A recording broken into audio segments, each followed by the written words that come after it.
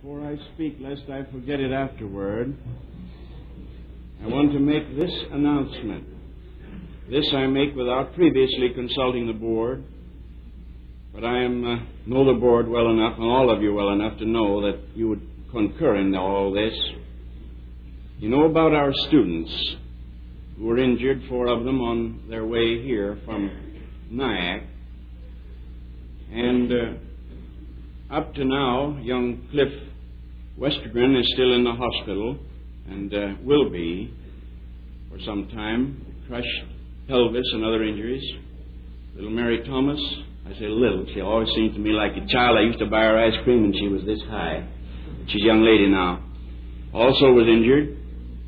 And the pastor in Ashland, the Alliance pastor, a young man with a small church, and I suppose not too much money, took them in and wouldn't hear anything but what they were to stay there at his place, and took care of them. And he even took a little offering on the Wednesday night service.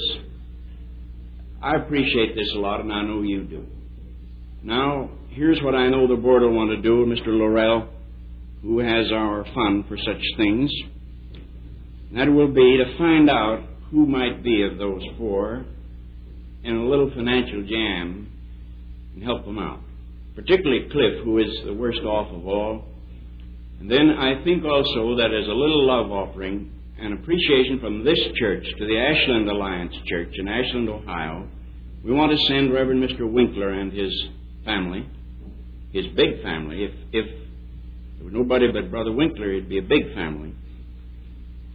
But I think we from this church ought to send them a little gift of appreciation. Don't you think so? For being so good to our youngsters when they got caught in that nasty accident there and had no place to go. They took them in.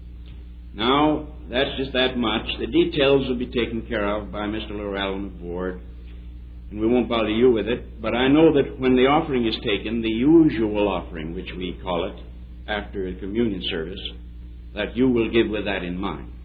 We don't ask for large amounts, of course, but we just ask that you keep that in mind, and you'll be knowing, at least in this instance, that where your love gifts are going.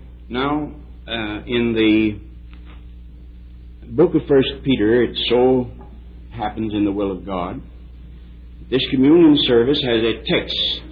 The text next in for consideration. It is verses 18 and 19 of 1 Peter 1. I'll break in here with the word "for as much." For as much as ye know that you were not redeemed with corruptible things, as silver and gold, from your vain conversation received by tradition from your fathers, but with the precious blood of Christ, as of a lamb without blemish and without spot. Last Sunday night, I spoke on the text, "Behold, the Lamb of God." After the service, very few people knew anything about it. Fine young Irishman, I assume he's Irish. He's got an Irish name, surely. Came down, and 2 or 3 of us took him in the side room. He gave his heart to our Lord Jesus. And a New Year's Eve meeting here told me with joy in his face that it was going to be a wonderfully different year for him. There were also present 2 young men who are Iraqi, that is, they're from the country of Iraq. They were Muslims. They liked it here. They went to the young people's rally, and they at least were prayed with. Mr. William Allen, who would pray with anybody, you know, from the Pope down, and cares for nobody. He serves God with enthusiasm. So he got these boys down, and he has good reason to think that at least one of them was saved, having been touched and affected, according to what these brethren tell me, simply by the thought of the Lamb of God. Behold the Lamb of God. Now, we come to this text, for as much as ye are not redeemed, we're not redeemed with corruptible things, but with the precious blood of Christ, as of a lamb without blemish and without spot. Peter here carries through this beautiful symbolism that of Jesus Christ as a lamb, a sacrificed lamb. Let us notice briefly what is here. He says, ye were redeemed, and of course, as you know, redeemed means loosed. It means loosed, not in the sense that you would loose a man who was bound to a post or loose a horse that was hitched, but loosed in the legal sense of being freed from legal bondage, in the sense that a slave is loosed, legally declared free. And he said, you are loosed from the vain conversation. Those who insist so religiously on the text and letter and syllables of the King James Version ought to listen sometime to some of us preachers trying to untangle King James translation for modern listeners. Vain conversation. Neither word there means what it means now. Vain means foolish, and conversation means a manner of life. So what Peter said is, for as much as you know that you were not redeemed with silver, with corruptible things as silver and gold, from your foolish way of life. Now this foolish way of life is a way of life that is morally foolish. It is the sinner's way of life, bluntly. The sinner's way of life. But God calls it a foolish way, empty. And it is foolish for about 5 reasons that I want to give you. The sinner's way is foolish because it neglects to give God His proper place. Now, any way of life, any attitude, any political philosophy, any moral philosophy or speculative philosophy, any kind of thinking that anybody does in any sphere of human thought or life, any standard of morals adopted or followed by any people, however loosely, that does not give God His proper place is declared by the Lord God Himself to be foolish and empty.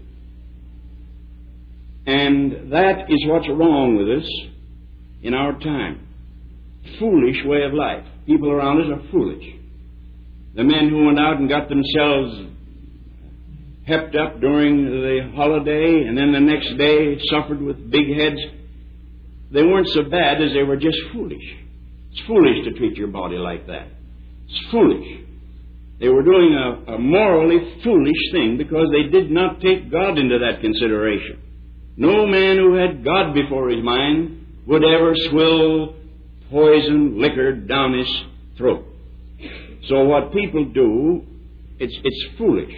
Some of us, in our efforts at evangelism, try to make sinners out of everybody in the sense that we make everybody to be vicious and low and wicked. That's not true. There are sinners who will certainly perish and spend their eternity in hell, who are nevertheless courteous, kind, friendly gentlemen. And you'd consider it a privilege to live next door to them if you owned a little home someplace. Good neighbors, thoughtful. But they're living without a thought of God in their minds. Their way is a foolish way of life because it is a godless way of life. It's not always a morally low way of life, for there are all levels of wickedness. But it is a way that doesn't take God into consideration. The Bible says it's foolish. And it ignores reason, really. It ignores reason, for righteousness always has reason on its side. You can remember that. That was one of the teachings of Plato, that every man reasonably wanted to do the right thing, only that men made mistakes in deciding what the right thing was. That was one of the basic tenets of the great Greek thinker. But we ignore reason. The average man, he was thinking, of course, of the finer thinking people, but the great masses of us, we don't think too much. But reason is always on the side of righteousness. When it comes to whether I should do it this way or do it that way, and the first way is wrong and the second way is right, reason's always on the side of right. It's always illogical to do a wrong thing.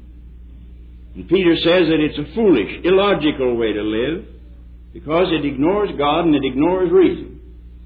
And it disregards the moral lessons of history. It disregards the lessons that history teaches. History has been pictured as an old fellow with an old-fashioned quill pen writing lessons. Well, even though history is not always accurate, I think it was Napoleon, wasn't it, or Voltaire, that said that history was a lot of lies agreed upon. But that was a cynic's statement. The truth is, there's a lot we can learn from history. And one thing we can learn from history is that it's always better to be righteous, and it's always worse to be evil, and that to live without a thought of God before our minds, ignoring moral reason, is a fool's way of life. History teaches that. All kinds of history teaches that. And then the sinner's way of life is foolish because it assumes that there is no final reckoning. He's like the man who plunges into debt and on into debt and on into debt, blissfully unaware or refusing to consider that someday he's going to have to pay up. It's like the man or woman who dances into the gray dawn and then step themselves up with liquor and all other stimulants and work and then go and dance on into the next dawn and beat themselves and abuse themselves and keep that up and continue to keep it up and fill themselves full of narcotics and all sorts of drugs to keep going. They're having fun, but they're fools because they're not considering that there's a day of reckoning. There will be a time when angry Mother Nature will say, pay up. And the sinner's way is foolish because he does not reckon that he does not believe there's a final reckoning, or if he believes it, he foolishly disregards it and assumes that he is just going to be able to peter out and shuffle off this mortal coil without giving a reckoning, an accounting. He's not. And the way of the sinner is a foolish way because it assumes that man is a one-world being. If there's anything to which I am committed, it is that man lives on two planes. This world and the world above. The physical and the spiritual, the natural and the divine. Man is not made for one world only, he's made for two. He's made for this world now and the next world later. And the sinner's way of life is, at least takes for granted, or assumes or seems to assume, one would gather, that the way sinners live, they don't expect to be another world they're going to have to face. This is all. And they joke about this world being so terrible because you don't get out of it alive. And that's all very funny, but all very tragic. When you consider that there is another world, but sinners act as if there wasn't. Christian is wise because he's taken that second world into consideration. He's wise because he's taken into account the fact that he must make a reckoning. He's wise because he has taken into account the lessons of history, the moral lessons of history. He's not ignored reason or ignored God, but he's given God his right place. He allows himself to be chastened with the memories and knowledge of how others lived and what they paid for wrong living. Now it says here that this way of life is received by tradition from our fathers. And the power of this way of life over us is twofold, or the power derives from two sources. One is that it comes to us with the approval of the ages. What our fathers did, we're inclined to think is all right. I remember when I was a very young preacher, very young. I was preaching in the state of West Virginia, up in the country. And I hate tobacco now as much as I did then, but I have sense enough to know that it's only a pimple on the body of morality and is not itself basic, so I don't preach against tobacco, though I hate it. But those days I did. That is, I attacked anything I thought it didn't look good, and tobacco was one. And I used to really tell them that they were dirty if they used it and couldn't be Christians. And do you know the response to that kind of preaching? It was this: white-faced anger. Do you mean to tell me that my old father, who smoked and chewed until he died, and my grandmother, who was a Christian and chewed, smoked a clay pipe till she died, you mean to tell me that they perish? They were sanctifying the ways of their parents. And they were on the cool end of a hot stick, that is smoking, because I suppose they liked the taste of it, and because it was received by tradition from their fathers. It was sanctified by generation after generation of incense burners. And they didn't want me to say a word about it. Not for their sakes, but because it seemed to be reflecting on the tradition of their fathers. Well, I've learned better. That's only one more thing, and I preach Christ now. But anyway, I gave that as an illustration. People will justify anything if Daddy did it. And he says you've received this way of life by tradition from your father. And then the second source that this way of life stems from, or where it gets its power from, is that it accords with the fallen tendencies of the human heart. Whatever accords with the fallen tendencies of the human heart, you always do without much trouble. You remember the little old song they used to sing a couple of 3 years ago? Everybody was singing it. You couldn't get into a restaurant or sit down anywhere, but somebody would come on singing about the grandfather who lived to be 83, doing what comes naturally. Well, if you do what comes naturally, brother, you'll be doing the way of the flesh. You'll be doing that which, of course, outside of the normal bodily functions, which is not considered here neither by the Holy Ghost nor certainly not by me. For there's a certain basic physical naturalness that even our Lord Jesus Christ had, and it's perfectly natural to eat, it's perfectly natural to sleep and so on. But I'm talking about a moral kind of life that stems out of fallen nature, and that it's easy to do. It's easy for a child to lie. I remember my first lie, and remember how easy it was and how it got me out of a jam. It was Christmas. And my poor mother, God bless her memory, she tried to always get at least something, nothing but a popcorn ball, something for us. And this time somebody dug up a Barlow knife. Brother George Jobin, he's here. I know he knows what a Barlow knife is. Maybe some of you others do. But I got a Barlow knife. And I thought that was wonderful. Then when time came to go back to school, they surrounded me and asked me what I got for Christmas. And I felt chagrined to tell them a Barlow knife, nothing else. So I used that imagination that people tell me I have, and I fixed myself up the nicest bunch of Christmas presents you ever heard of. And I got out of an embarrassing position by telling a lie. Now that came naturally, brother. I didn't have to work on that. All I had to do was just open my mouth, and nature took its course. And because we have these fallen tendencies, the foolish way of life is easy for us. It's always hard to teach a child to be good. Let him alone, and he won't be good. You say, but my little darling is good naturally. Oh, you're going to be fooled one of these days. Your disillusionment is coming, Papa. Your little darling is one of Adam's wild breed. And if you don't teach him to be good, he'll never be good. You don't teach him to wash, he'd be so dirty you'd have to fumigate him once a week. And if you don't teach him to tell the truth, he'll lie to music. We're all alike and things like that. And the reason our children are good is because you're good, and you're teaching them to be good. Don't get it wrong. They didn't inherit any goodness. You taught them that. That's your credit, not theirs. And they, in turn, by the grace of God, may teach the next generation to be good. But you've got to teach people to be good. They'll be bad without teaching, because we receive it from our fathers by tradition, and it accords with the fallen tendencies of our heart. The honest businessman who conducts his affairs in an honest way is doing what he's learned to do.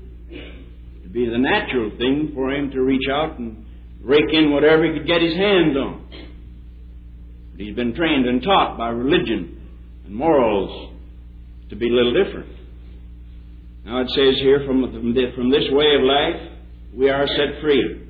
We are redeemed. A Christian has been delivered from this way of life, from the moral magnetism, from the entanglements. The best illustration I ever heard on this was given years ago in my hearing. It told about in midwinter in Niagara River. Sheep had died. I used to see sheep die in great numbers when I was a boy on the farm. One thing or another, they'll get sick and they'll die in great numbers. Well, some of them had died upstream in Niagara, and they'd either fallen in or been thrown into the Niagara River. And it was very cold, but the tempestuous Niagara wasn't frozen, and it was carrying these dead sheep over the falls. And they said that the bald eagles would gather and dive down and ride these carcasses and tear at their flesh. And they said one great old eagle, one after the other, she'd fly upstream and she'd get down on one and tear and with her talons and pull with her great sharp beak and get herself a mouthful of meat and gulp it.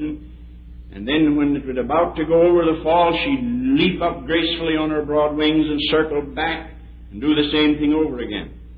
But it was getting colder. Somebody tells the story of seeing this eagle make one mistake. She rode a little too long the last time, and her talons froze into the wool. And when she, confident in her self-assurance, spread her great broad wings and to take into the air, her talons were frozen into the wool of the sheep, and she plunged over to her death along with the carcass she'd been feeding on. Somebody could have come and entangled her talons from the wool. It would have been a kind of redemption, a release. That's what it means. A moral release in our case. And that God has provided a moral release from the tradition of our fathers, the foolish way of life that we see all around about us. And it's been done by an act of God in redemption, involving the payment of a ransom for its moral. It's not a physical captivity, though it has physical implications for sinners, but it has its legal and moral aspects. So the ransom price had to be a moral ransom price. It had to be the blood of a holy one, holy enough for God to accept. So that moral price was paid. And it says it was not silver nor gold. If I were a slave in a market somewhere in Arabia or in the Old South, and I were worth $200 or $500, depending upon my age and size and ability,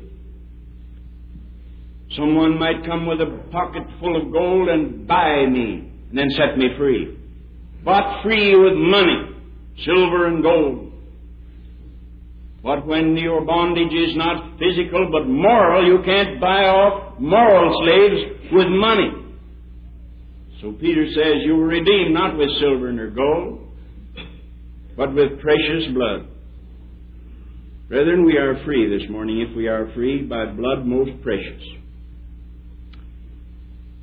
This blood of the Lamb is precious because of what it means to God, and because of what it means and meant to our Lord Jesus Christ, the deathless man who volunteered to die, and of what it means and what it did for men.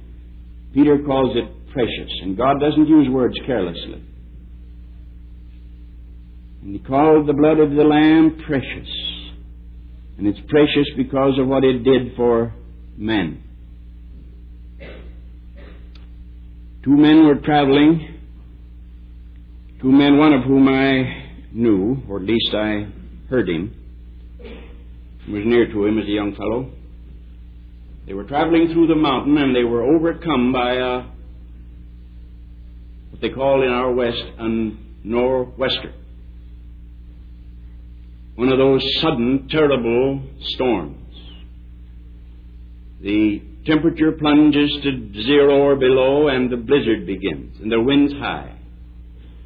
A man, however well clothed, can simply die in that. He can just die. Gets sleepy, wants to rest, never wakes up. That's well known. These two men were traveling together. Temperature had suddenly plunged.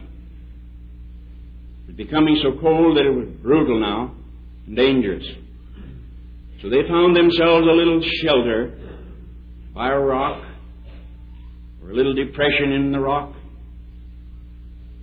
And they looked at each other and said, "A few hours of this, friend, and we're finished." Yes, the other one said, "We're finished. We can't stand this. We'll be found dead here in the morning." Well, one said, "Do you suppose we could start a fire?" The other one said, "Let's try." So they hurried around with their numb fingers and got a hold of some sticks, and then dug some leaves from the last fall out from under the overhanging rock. Got themselves a few little shavings. Then they went to their matches, very few and very precious. One after the other blew out in the breeze. They gathered around, cupped their hands, did all that woodmen do, and the swift wind blew out one after the other. The last match was gone and no fire.